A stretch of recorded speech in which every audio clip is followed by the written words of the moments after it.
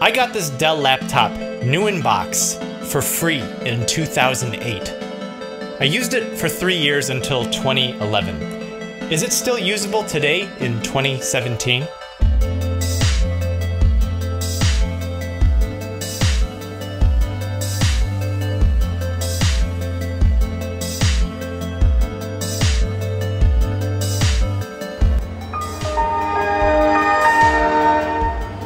If you're around my age, a college student in the middle 2000s, you may remember a time when mobile computing options were not wholly viable.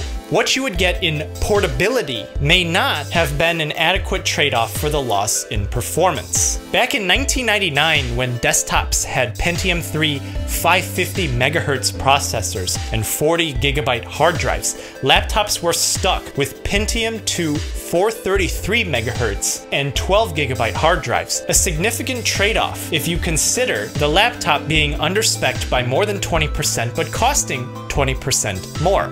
In some more unfortunate cases, laptops were stuck with the budget Intel brand of Celeron processors, meaning that you had a computer that was near obsolete the moment that you bought it. Laptops benefited from Moore's law in that mobile versions of desktop processors had similar percentage increases in performance from the previous generation, but there was always a performance decrease in laptops when you gain that portability. Laptops, since the year 2012, have been very streamlined. Some have taken a tablet-like appearance, and the trade-off of performance for portability is much more worth it now than back then. But I want to go further back, to the day I got this laptop new in box for free in 2008. Today is September 11th, 2010. Got hit by a car last Thursday, 9 days ago. This Vostro 1000 laptop was the entry-level model in Dell's lineup back then. It featured an AMD Sempron mobile processor, 3600 plus, but ran at 2 GHz. Already back then, the Sempron models of processors were not worth much money and were known to be low-budget chips. Budget-grade processors really shorten the useful life of your computer. And when added to 512 megabytes of RAM, at a time when 1 to 2 gigabytes was close to standard, integrated onboard graphics, and an 80 gigabyte 4800 RPM hard drive, on my hands was a very cheap entry-level laptop that was not destined to last more than just a couple years of use. In fact, I received this because I was randomly selected to participate in a survey, and in order to answer the survey questions, they gave me this laptop to ensure that I would be able to. Aesthetically speaking, this laptop was no looker even by 2008 standards. It was heavy, thick, and its chunky plastic black exterior was nothing that caught anyone's eye. It ran pretty hot most of the time, and fans were moderately loud, but nothing less than you would expect from a laptop of this caliber. At its prime, the battery lasted about 2 hours of use, which wouldn't last me through class, and it greatly limited its portability. And its small trackpad, which surprisingly isn't too difficult to use, was sufficient along with the decent keyboard. But I remember I connected a mouse and keyboard just to make things a little bit easier. And that brings me to its I/O. Before HDMI connectors were mainstay, there was this VGA port and its supporting cable. These handled 1080 resolutions and were very large connectors. USB here is strictly 2.0, as 3.0 was just beginning to emerge in 2008, but on a budget laptop, you wouldn't have found that new technology on something like this. There was an SD card slot, something that's curiously starting to disappear from today's laptops. Another thing you sacrifice when getting a laptop instead of a desktop is expandability and upgradability. In opening this laptop, you can upgrade the hard drive, you can upgrade the RAM, maybe, but definitely not the processor and not the graphics card. Things haven't changed too much in the last 9 years. Gaming was ridiculously limited on this PC even back in 2008.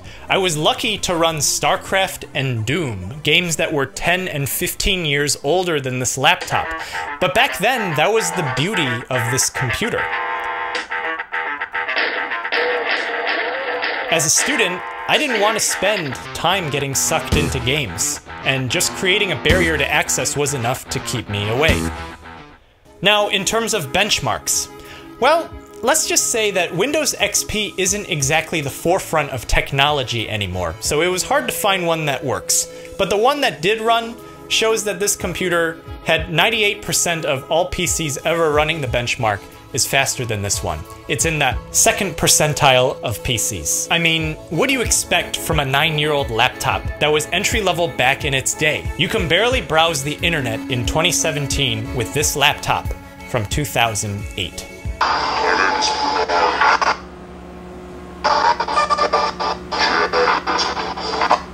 Oh my god. Now, the built-in screen for this laptop had a resolution of 1280 by 800, and really by today's standards, the screen actually isn't too bad. If you think about how quickly tech has progressed since 2008, you'd expect all laptops to not merely have just 1080 displays, but 4K displays and batteries to back it up, even on lower-end laptops.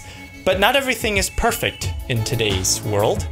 And herein lies the problem with tech that has become much worse since this laptop was released. If you're old enough to remember the year 2007, you'll remember the tech revolution that happened, starting with the release of the very first iPhone. In a touch screen device that could handle calls and had a camera, you inevitably had a piece of technology that generalized so many different uses, but also got the user experience right. And it empowered independent developers to create things for the masses. It took a few iterations to fully develop it, but by the release of the first iPad in 2010, it became clear that the future of consumer computing was mobile, that desktops would begin a long and slow decline. And given the recent demise of tablets, I now suspect that the world lives by the notion that smaller is better in technology. While it may be unfair to compare an entry-level laptop from 2008 to this fully spec'd 15-inch MacBook Pro from 2013, there's 5 years separating these computers. An entry-level laptop in 2013, I suspect, will be able to browse the internet in 2018, a time span of 5 years. Whereas this 2008 laptop wasn't able to browse 2013's internet very effectively. In fact, you can't even watch 720p videos on YouTube with this laptop. These tech ads from 1999 are ridiculous. How do they compare to 2017's ads? And back in 2013, 1080p was already the standard, and 4K was just beginning to emerge. But now look at this. An entry-level laptop from 2008 has a screen not much inferior to many laptops out today, as well as has an SD card reader, something that's curiously missing from some of the most expensive laptops out today 9 years later. It was laughable when a laptop released in 2015 had a 480p front-facing camera, and it should still be laughable today. It certainly isn't a question of whether these companies can put a better camera on the laptop or a better screen on the laptop. They certainly can. However, they keep the standard low and then charge you more for that extra feature, or give themselves room for the next iteration for the following year. Despite tech progressing quickly still, they will want to charge you for the extras and the add-ons, much like how they are charging you to get an SD card reader on a laptop whose previous generation had one.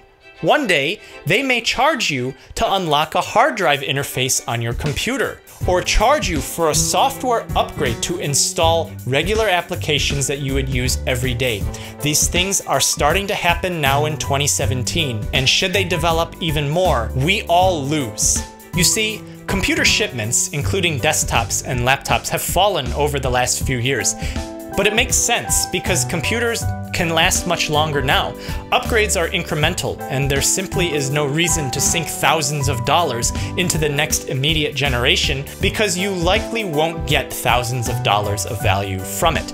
In the face of declining demand of new computers, it's likely that these companies are looking for a way to sustain themselves now through more aggressive product development and attempt to grow their revenues to please shareholders. There's nothing wrong with that, except we as regular people and consumers lose out, and we're gonna have to pay more to get the same value that we used to get. You see, the industry that I come from in medicine is one of the most regulated professions out there, meaning that there's a wide web of rules one must follow to work or even be qualified to work, and this greatly limits the regular person's ability to contribute to something as important as their own healthcare.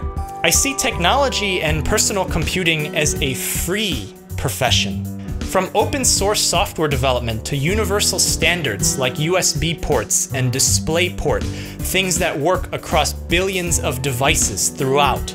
These are things that don't exist in healthcare and medicine. In the United States, even getting companies to agree on a standard file format for your electronic health data has become a problem, and nobody's agreeing on a standard format. And it's happening today in 2017. In an open environment like technology, people are more free to express themselves and bring forth new ideas. It gives a chance for the little guys to one day take down the big guys.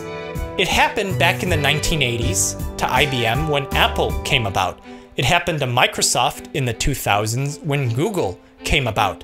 It happened to desktop PCs in 2007 when smartphones and tablets came about. And I hope it happens again with today's computing paradigm. But today, I see the tech industry consolidating. I see some very clear winners holding on to their #1 title in the face of declining demand. I see a maturing market, and that's problematic for us regular folks because it leaves us wide open for anti-consumer abuses, like paying extra for what was functionally available way back when. I'm not sure I like where computing is going right now that upgrades are slow and incremental. There's no new paradigms that are on the horizon, and it's more possible today than ever that we will eventually say 2008. Those were the golden days.